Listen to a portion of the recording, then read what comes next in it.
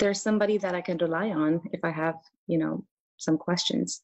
I really got a lot of insight when you said, if I'm having trouble understanding a question because of the complicated wording, to break it down, make an acronym out of it. How would I explain it to my 7-year-old if I had to?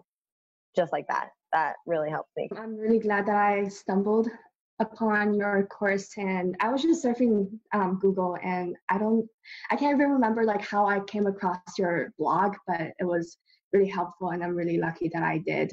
I just needed someone with, expertise and experience to tell me where to go, what direction to take at this point with 4 weeks out. I could have easily spent a lot of my time,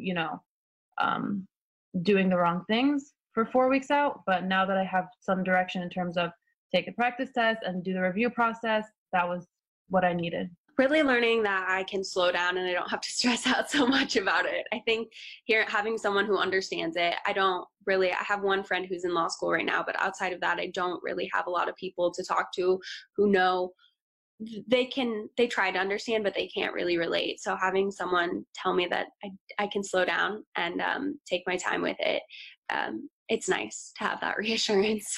I think I have to do a better job at being active, like you said, and whether it's creating these caricatures in your head or whether it's just doing what you can to make the questions and the passage, the content itself more interesting. I think I'm definitely going to work on that when I do practice tests in the future. Talking to you and listening to your podcast that I do, it makes me more familiar with the language and everything. So yeah, just I just get more comfortable. You could actually get into the 170s if you put in the work. I think is really what it has me motivated, and it's making it. I'm not doubting myself. Reassuring that what I'm doing is the right way. Like I feel like, okay, I'm not so lost. The course schedule, that it's okay to build in some time for life.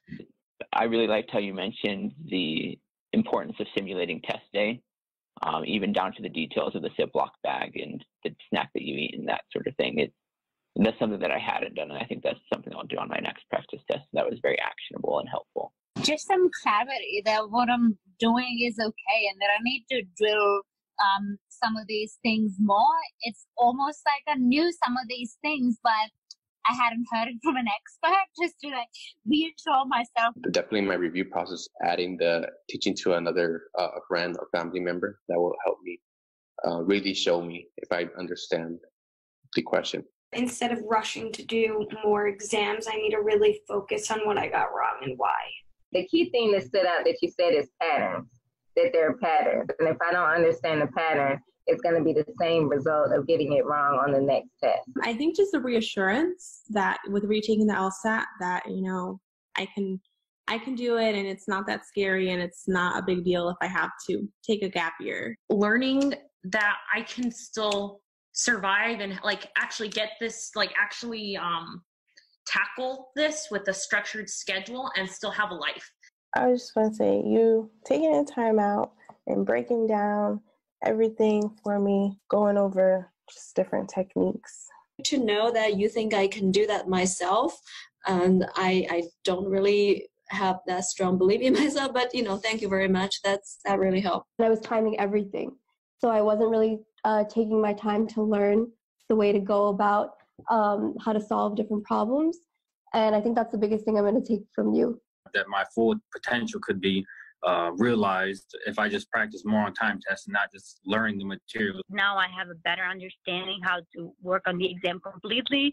Talking to you and being able to ask specific questions is, I think, the greatest help and resource for me. It kind of reminds me that I can do this. You've given me advice, and I feel like you really took the time to understand what I was trying to say and give me the advice that's really for me, very personalized and very, I loved it. Thank you so much. I was confused. You really turned that confusion into some sort of concise direction or a path that I gotta follow. And, you gave me different alternatives to think that were not on my mind. And now I have these and I'm definitely going to try them. So you basically showed me the way. I was confused, I was lost, and you showed me the way. That's what else can I take from that? What's the one insight that could make the difference for you on your LSAT journey? Contact me to find out. Thanks for tuning into the show. Please subscribe if you haven't done so already to be notified of new episodes as I release them. And feel free to reach out if you need anything at all as you move forward with your prep. I'm happy to help however I can. In the meantime, I wish you all the best and take care.